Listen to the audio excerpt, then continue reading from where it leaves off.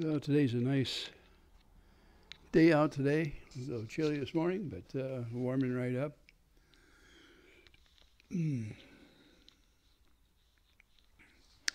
I thought, you know what? Maybe it's time for me to do a little rant on here.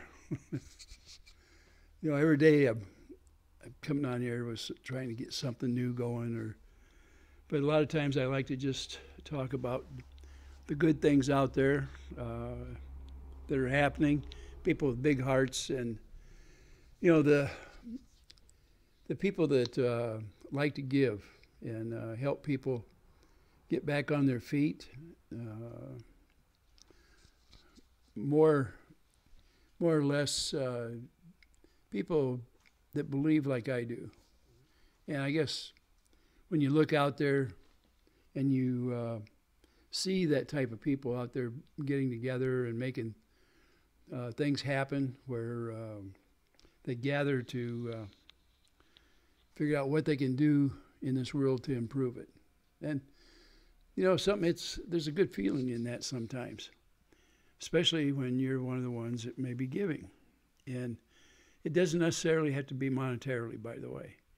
If you give of yourself and you're able to help somebody by doing that, that's quite a deal. Even if it's you go help them physically, do something, or if you try to show them a way of bettering things, either for themselves or maybe the household. It could be nothing more than sharing a recipe with somebody. All those things are giving thoughts, and it's part of our nature to share when we can. It really is. But there's those out there that they're just plain mean. So here's what I'm going to do today.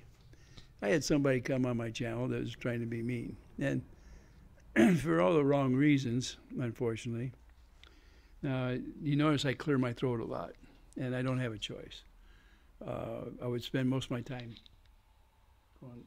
going like that while I cleared my throat. And most of you know that the reason I do that is because I have this thing called COPD. Part of it came from smoking. That was my problem. I did that. I worked with asbestos in some of my early years, and my lung on my left side, at the bottom, has asbestosis that's partially calcified, and there's nothing I can do about it.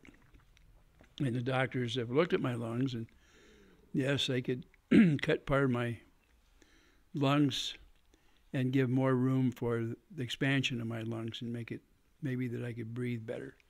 And from the things I looked at, that wasn't necessarily something that would be fruitful, let's put it that way. There's pros and cons, and I chose to not do it. I was diagnosed with this in 1987, so I've lived with it an awful long time. When I found out I had COPD, I quit smoking. And I understand what was the main cause of the problem I have. And through the years, going back and forth with different doctors, and not particularly worrying about it. At the time, I was told I could work about 15 years and it would take a hold, and I wouldn't hardly have an awful time to work after that. And it was pretty much not good, but the prediction was pretty much held true. And I became extremely sick, and I had pneumonia, and bronchitis got the best of me, and I didn't know if I was going to be able to make it through it. And after 6 weeks of going through treatments, I still could hardly walk 20 or 30 feet without stopping and resting. And so I went to another specialist, and he told me that maybe he could put me on the list, and sometime in the next 5 years, get a heart and lung transplant. At this time, I was still working a full-time job, and I thought, boy, what a way to go. And of course, I read all the things up, and Even my chances of getting the lung and heart were negligible at the best. And if I did go through it, I had about a 50-50 chance of surviving back then, the operation itself. And then trying to live 5 years after a heart-lung transplant doesn't always work out very well either.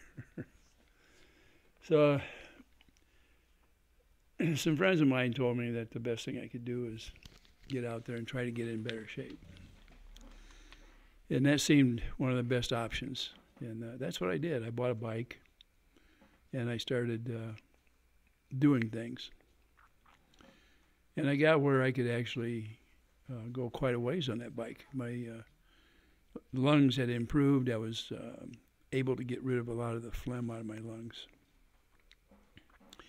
And although they would never heal, my x-rays, there was very little change in it, because instead of deteriorating, they kind of just stayed the same. But the big thing was getting rid of the phlegm.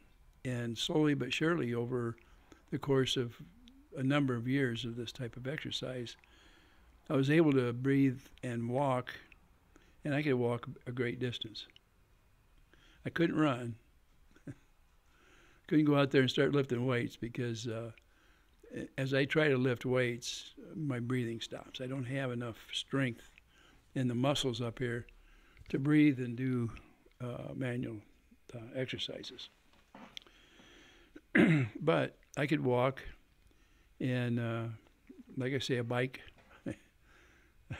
I can't believe I bought that bike and I rode it just about every single night.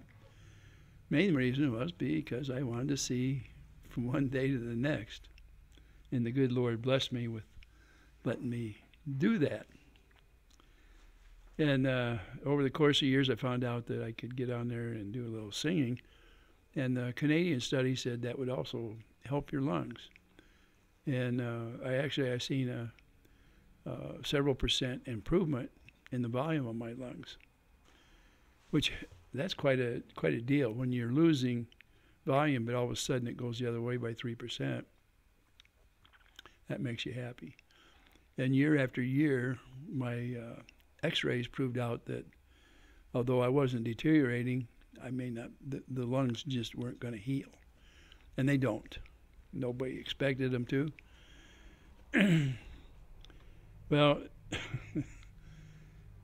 I was pretty scared when I was first told about the longevity, what it might be. And I did. I asked the Lord to let me get into retirement. And I told him that I would like to put enough money away so that my wife would be comfortable, and that any bills I had could be paid, and whatever it took. That's all I wanted. And if I could live into retirement, then I would be a happy man. And the good Lord blessed me with a number of years. I'm 80 years old and still going. But the one thing that I have as a reminder, especially in the last few years, is a constant cough and a clearing of my throat. So along comes this guy on my channel, and you guys know that I try to spread as much news of good as I can. And yes, I get into these dog fights on here that I shouldn't get into. I should know better. But I have recently said that I would rather build than to tear apart. But unfortunately, I've gathered some people that probably despise me because they think that I'm on the wrong side of whatever they consider right. And I've always said that everybody has a right to their opinion, as long as you don't try to force it on somebody else. And I'm not forcing mine on anybody out there. As you notice, I clear my throat on a regular basis. So because of the haters that have hung around, one of them decided to come on here, and actually it's been more than one, but one became more obnoxious, let's put it that way, and made a complaint about me clearing my throat on my mic. And although I'd rather not do that on the mic, I understand where it can be disturbing to a certain extent, except for the fact that I can't help it. It is a disease that's not going to go away, no matter what I do. I mean, I use this as more or less to try to make it so I can breathe easier, but it doesn't take my cough or my trying to clear my throat. So the reason I have to clear my throat occasionally is because the mucus in my trachea is continually being pushed up during my waking hours.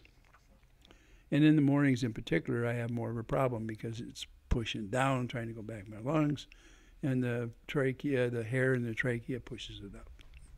And some of you may not understand what all that is about, but believe me, if you were in my shoes and you go through it all them years, you understand very well how necessary it is for that action going on.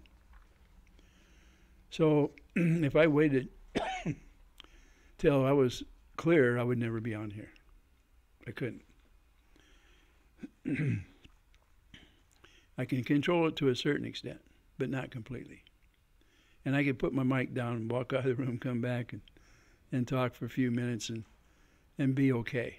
But what I found out is as I go through this, if I don't, I mean myself, I'm used to it, so I clear my throat on a regular basis.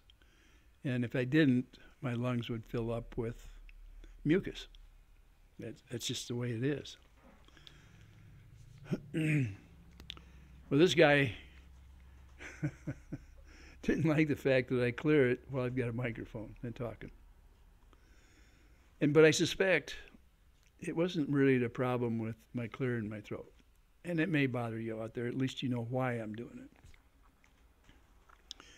But I think his real intent was he was trying to disparage anything I was doing.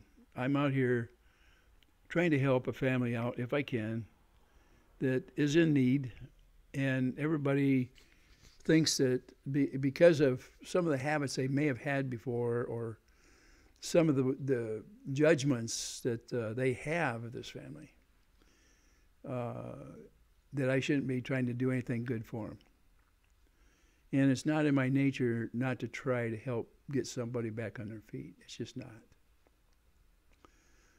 And there's a lot of people out there that can't understand that part of Christianity. People judge, but for this person, it was more than a judgment. He figured by going after me, by trying to embarrass me or shame me, that he could take away from the good I'm trying to do on my channel. Well, for him, you know, I feel sorry for you because for you to attack me over something I can't help, you know, I realize I caused this problem. And I've got this cough, and I have to clear my throat if I want to live. Now, I'm the one that sinned by smoking. And is it a sin? You bet it is. Because it destroys this body the good Lord give me, free and clear. All he wants me to do is take care of it until the day that I'm able to return to his house. And I didn't treat it right. I prayed for more life. And I have no right to do that. I have no right to ask him for more years. I'm the one that destroyed myself. Not you, not anybody else. Me. I asked, mainly, I wanted to help so that my wife would have a better life. If I could live long enough to see that. And I fully expected to die within a year or two after I reached the age of 65. I don't know exactly why the Lord has kept me around all this long, because the doctor said I would not be here. So I try to repay part of that anytime I can. Now, quite frankly, some of you have asked why I don't put my money where my mouth is. I thought I explained to you here not too long ago. You know, I had made a decision to help somebody out, and over the course of years, a little over a year ago, I ended up, it cost me over $30,000. Now, it had to do with some people that destroyed a house that I sold them that I had to, after a couple of years of failure to paying and taking care of it, and you know, I did everything I could to keep them going, and it didn't work. And because of the liability I had on it, it was a land contract that I had with them. I was getting calls from the police department as well as the neighbors out there. And I finally went ahead and foreclosed and took the property back. It was completely damaged. And my losses on it were $30,000 plus. I did sell it. I sold it very quickly. I'm too old to fix the property. I'm not going to pay somebody else to fix it. And I sold it to a guy that was in the trades, and he lived in the nearby area, and he was willing to take it on and bring it back to life and sell it to somebody else. It was a very nice little home. It was about 1,000 square feet, 3 bedrooms, 1 bath. When I had sold it, it was 100% painted, 100% carpet, subflooring. The cabinets were 100% rebuilt and some of them replaced. New stove, new refrigerator, new dishwasher, brand new hookups for the washer and dryer. It had both gas and electric for the dryer. Rebuilt some of the bearing walls in the house. It had a brand new roof and part of the new sheeting on the roof, new fascia and metal, rebuilt windows and storms. The yard, I spent close to $5,000 removing trees and shrubbery and replanting and putting everything brand new in, all new grass through that whole entire place, re-leveled all the property, repaired sidewalks. It was a dollhouse. And my wife and I did that. And we did it over a number of years. And we trusted somebody with it. And they had a story. And we thought we'd take care of them. It's not the first time I've helped a young couple out get on their feet. And all I asked them was to take care of the house and make their payments. And they got way behind, and so I redid the contract. And I did it so, and it was beyond the years of what they'd ever be able to, I would never realize the end payment because of my age. It went beyond what my life expectancy is. I finally had to remove them because of the damage. Now, they had separated before this happened. The children were not in the house no longer, and it was turned into a flop house. There was nothing, no way for me to recover damages. And I wasn't going to go after the woman. She ended up with the children. And for me to go after her to make her pay damages would have taken away from that entire family, and the kids would have suffered more than the parents. And since they were separated and no longer living together, the guy was having problems with his habits, and he was not going to be able to work much, if any. And yes, I could have spent time chasing him. The courts would have awarded me all the damage. It wouldn't have been a problem. But at my age, I would have never realized the payment back because it was understandable. They can't pay it.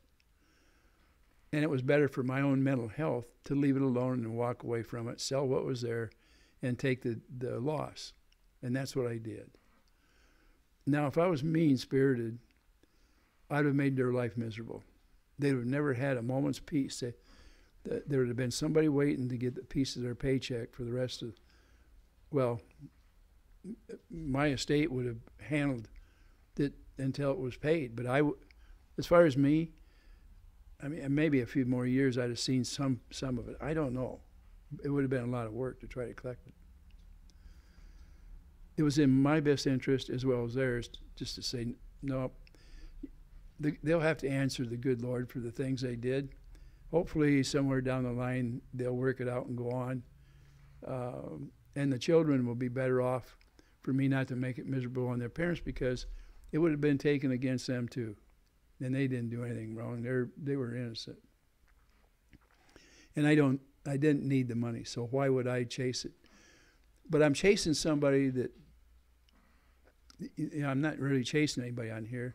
It's one of those things where I have taken up the cause of a family that I think needs help.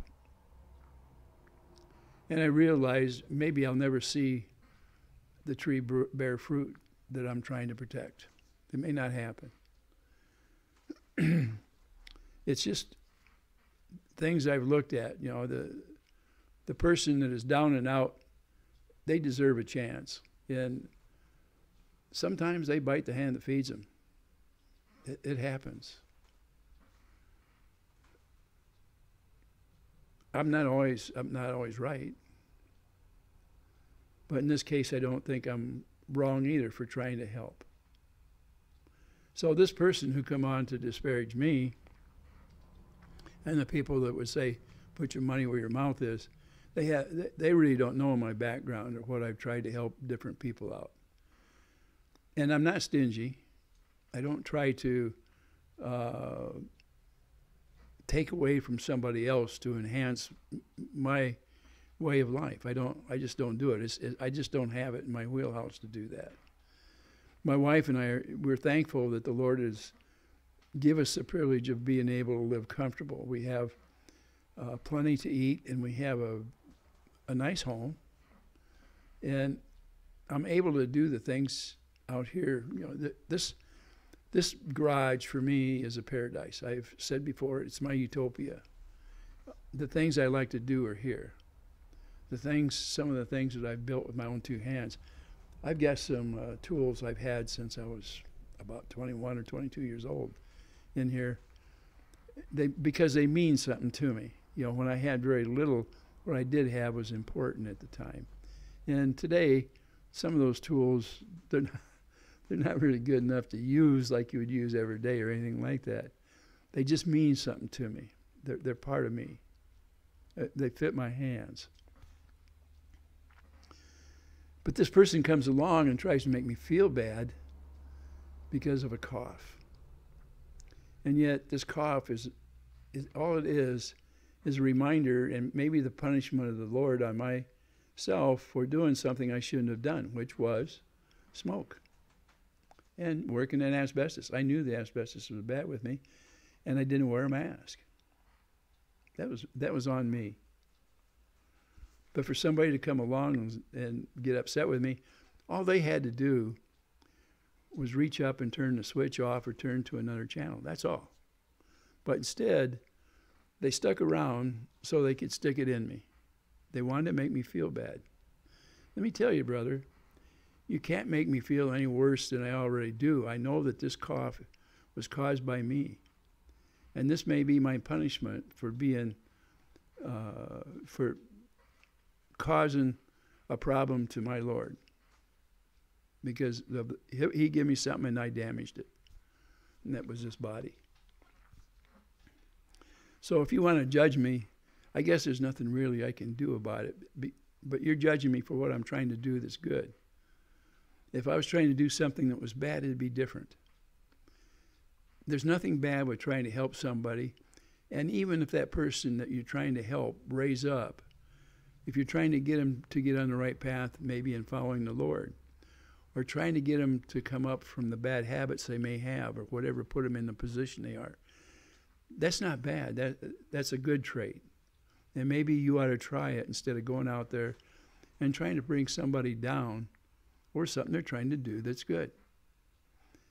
I understand you probably don't understand it, because apparently your life is so damaged at this point, you can't see the light of the Lord or the people that are trying to do his work. Now, I try not to judge you or people that are like you, that hate. I do pray for people, and I do it a lot, trying to get them on the right path. Now, as far as I'm concerned, if I've helped somebody out and it didn't work out, the investment was at least worth the try. It was. You know, I come up through life, I didn't have a whole lot. And therefore, I've tried to share it, my life and some of the fruits of the labor that God just gave me. I mean, things don't just come out of the air. Somebody has to help you, and you have to help. I mean, that's your purpose here. Boy, I feel bad for you. So, yeah, I'm not happy with what you tried to do to me and try to make it out like I'm the bad guy and that I'm doing something that disturbs you, a nasty habit like clearing my throat. I will never be able to get over that, and I hope you understand that. I guess if somebody was walking down the street and they had a brace on their leg, you would kick the leg that had the brace on it and knock them down because the brace offends you. But the day's going to come where something like this affliction may visit you. The Lord has a long memory, much longer than mine, and much greater than mine. So I would be careful how you tread. For in your judgment of me, so will you be judged. That's just a simple fact. And I'm human. And I realize not being and never will be perfect. You know, it reminds me of a story one time. I used to play in the school band. And I was one of those guys that tried to be a perfectionist. And the director of the band would have to, well, you would get graded. It was in school, okay, and it's part of an elective. And so you would have certain things you had to memorize or go through or practice. And I played a cornet back then. I could play a trumpet as well. There's not a lot of difference in them. Matter of fact, I could play a lot of different brass instruments fairly easy and not too bad. But I was playing a piece there, and I stopped. And I started all over. Before I got too far, he stopped me and said, "Listen, Ray, why did you stop and restart?" And I said, "Well, I hit a bad note, and I wanted to get through this thing without doing that. So I restarted it so I could go through it." And he said, "Well, if you're playing in this band and you're giving a concert out there and you hit a bad note, if you stop, the audience out there will realize that there was a problem. And the people around you will too that played in the band. And you may ruin that concert at the time because you made a mistake and you decided to stop." He said, "I'm not asking for perfection. I'm just asking for a performance. So let's go back in here and you play your piece all the way through." And I did. And then I realized that's good for a life lesson, because when you're playing an instrument like that, no matter how many times you practice, you're going to have some sour notes from time to time. And my vanity was stopping me because I wanted it to be perfect. And I realized I would never be perfect. And that was okay, because I was going to be part of a group, and the group would cover my mistakes by not making a mistake, if that makes sense to you. So those of you that played in a band, you've heard a sour note at different times, but the audience rarely hears it. The director will know you did it, and they may talk to you after the concert's over and say, "What happened?" But other than that, it's a good life lesson. So for that guy that doesn't like me to clear my throat, My suggestion is this: if it bothers you that much, go to another channel, and understand that if you come here, I am going to cough, and I'm going to clear my throat from time to time. That's it. That's the way it's going to be. And for all my subs out there, I hope I didn't bore you too bad. It is a rant to a certain extent, and an explanation of what I've done to me, not to somebody else. And I don't purposely do things like that.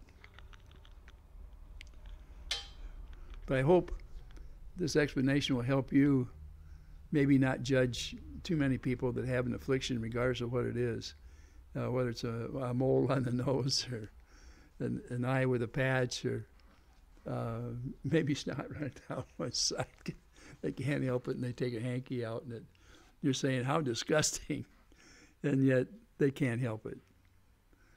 Most people will turn their head or do whatever they can do it. With me, the clearing of my throat, I've had to do it now for quite a few years. It is getting worse. There is a day when I'm going to stop. And that's when I'm probably going to be shaking hands with the Lord or trying to explain what I've done with my life. So, with that, forgive me for these little sins that I've committed. And hopefully they'll never visit you, that you won't have to go through these afflictions. Be glad that you're not me. Believe me, it's no fun having a disease of any kind. And with that, I'm going to let you go. There's no reason for me to keep on going over this thing. Just know that it's there, and you don't have to listen. You don't. And for all my subs, thank you so much for sticking by me. And most of all, I realize it took a hater to call it out. That I can assure you. And it's because he didn't like my message. Unfortunately, I get a lot of people on here that don't want me to help somebody that they feel should not be helped. They have decided to judge some people out there, and I can't bring myself to judge them. And there was a time where I didn't really want anything to do with them because I believed there was a problem, and if there is, I didn't want to be I didn't want to be a part of it. But on the other hand, I figured they had suffered so much that it was going to cause problems with them, and that maybe that helping hand that I've used before, maybe they're the ones that'll help out. I can tell you this: there have been times where I've helped people, and it worked out very well. Their lives were changed. They went on to have a good life. I've seen it on both ways, go bad, go good. And it's worth the few times that it's failed to see somebody walk away and have a new chance at life. It is worth it. And hopefully some of you will experience that in your lifetime of helping somebody. And they'll look back at it and say, hey, thank you so much for giving me that help. That's what I needed. And just knowing that they've gone was worth more than anything money can actually buy. It's just a nice warm feeling that somebody was put back on the path they needed to be on. So with that, smile, have a good day. And if I clear my throat, just ignore it. Just ignore it.